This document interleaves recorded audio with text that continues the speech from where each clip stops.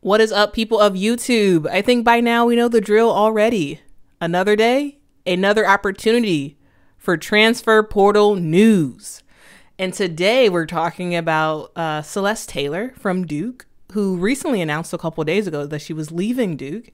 And now we can officially confirm that she is now with Ohio State University. She's going from a Blue Demon to a Buckeye. She announced the news today on her social media. And in this video, we're going to talk a little bit about her leaving. We're also going to talk about what this means for her as a player and what she can possibly do at Ohio State. And also we're going to talk about what this means for Ohio State as a team. And actually, before we get started, I just want to give a huge thank you to everyone who has subscribed to this channel. And everybody who's watched the video to this date, whether you're subscribed or not. We are at 1,700 subscribers, like 1,700. It blows my mind to the amazing people who have decided to subscribe to this channel. And I just want to say a huge thank you to every single person who has subscribed to this channel. You love women's basketball, you love sports, and thank you for subscribing to a channel that talks about that. In hopefully a relatable and interesting way. Let me know about that in the comments. I am just a regular person who loves women's basketball and enjoys talking about it, and decided to record myself talking about it. Thank you so much for rocking with me. And for folks who are not subscribed to this channel, what are you waiting for? There's 1,700 people who've made the decision to subscribe. How about you? Join the Quita Love Sports movement. That's right. I'm going to call it a movement. I mean, why not? I can call it whatever I want. We're calling this a movement. Subscribe to the Quita Love Sports movement by liking this video and subscribing to this channel. Thanks so much. And let's go back to our regularly scheduled program. All right, let's get into our regularly scheduled program. So Celeste Taylor is officially an Ohio State Buckeye. And when she first announced that she was leaving Duke a couple of days ago, I was shocked.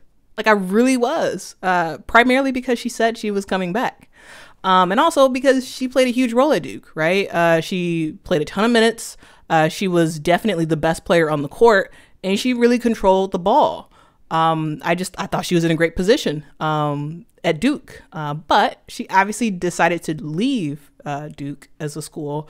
And for those who don't know, this is going to be Celeste Taylor's third college, right? She hasn't always been at Duke. She initially started her college career at Texas, where she played her freshman, sophomore year there. For her junior year, she decided to leave Texas and go to Duke. She played for Duke for 2 years, her junior and senior year. Now for her optional fifth year, she is going to Ohio State. And for those who are like, what? She gets a fifth year? Yes, that's right. That's the COVID year that folks get to pick up. College players get to pick up. And this year, it seems like there's quite a bit of women's basketball players who are picking up that fifth year. And deciding to stay in college and do like a grad program somewhere and play basketball for another year. So pretty great opportunity for her to play for her fifth year. And she has decided to go to Ohio State. So as I said, she originally said that she was going to return to Duke. And for those who are wondering why she's leaving Duke, maybe this shines a little bit of light on things. So she posted on Twitter a note to the Duke fans. So she says, Cameron Crazies, you will always have my heart. You embrace a young kid who was lost with open arms, and I couldn't be more grateful.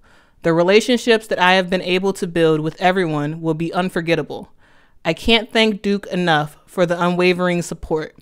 Thank you to all my coaches for giving me a place I can call home and helping me learn and grow. Thank you for being a big part of my journey. Duke. Due to unforeseen circumstances, I have decided to do my grad year at the Ohio State University. All right, so that's what she said. And it lets us know that this move was not planned. She didn't expect to be leaving Duke, but she is. Maybe we'll find out in a couple of years why she decided to leave Duke, or maybe we won't. It's sort of all speculation from here. But if you have an idea of why you think she's leaving, let me know in the comments. I have zero thoughts at all, besides the fact that one of Duke's coaches, I believe one of the assistant coaches, left Duke and went to South Carolina. So maybe that's a reason. I don't know. But what do you think? Let me know in the comments below. But what we do know is that Celeste is going to a very, very talented team. Very, very talented. So we all know that Ohio State was phenomenal this year, right? They made it to the Elite Eight in the NCAA tournament, and also for the Big Ten, made it all the way to the championship game. They were led by guard Taylor Mikesell. And I don't know. I always pronounce her name wrong. So like her last name wrong. So I know I'm pronouncing it wrong, but yeah. They were led by Taylor, and Taylor actually got drafted to the Indiana Fever in the WNBA. And so for all the Ohio State fans, please follow Taylor in her Indiana Fever career. But anyway, theoretically, Celeste is just going to slot right in to where Taylor has left the team.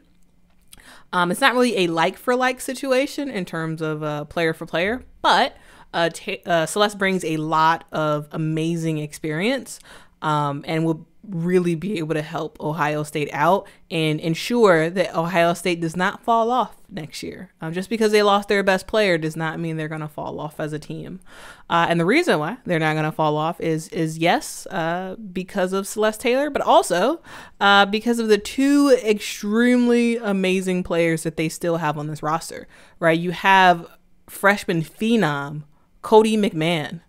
Like, Cody is amazing. Like, she's a forward. She could shoot a three.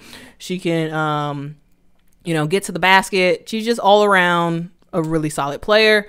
And for sure, one of the top players on this team. You also have Jack Shelton, who's opting to return for her 5th year in college. Again, another 5th year. 5 years is really. There's a lot of 5th years that decided to come back for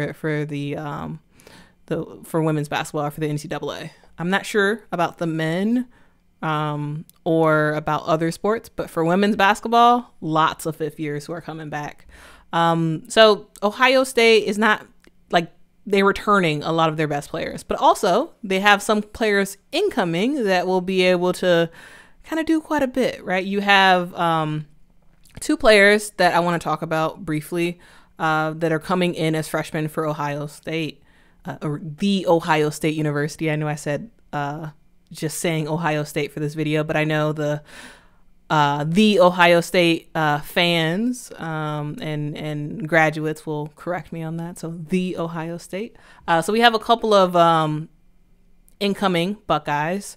So you have 4-star point guard Diana Collins, who's she's pretty good player. She definitely won't start. Celeste Taylor will start.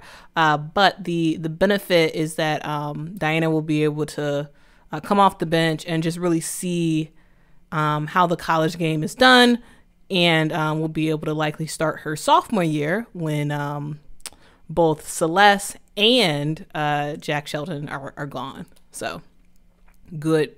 It's pretty good for Diana. They also have center and Michigan Associated Press Division III Girls Basketball Player of the Year, Faith Carson, who's joining the team. Faith Carson is awesome. Ohio State is in good shape going forward, especially next year. So that being said, they're probably going to make it to further in the tournament again next year.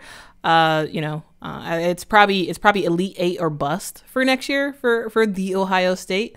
And they'll likely make it again to the Big Ten tournament game, likely beating Iowa because as of right now, Iowa still doesn't really have a replacement for Monica Sonano. So until they get that figured out, it seems likely that Ohio State will beat them in the Big Ten tournament game. But we will see. Let me know your thoughts below. What do you think about Celeste Taylor going to the Ohio State University?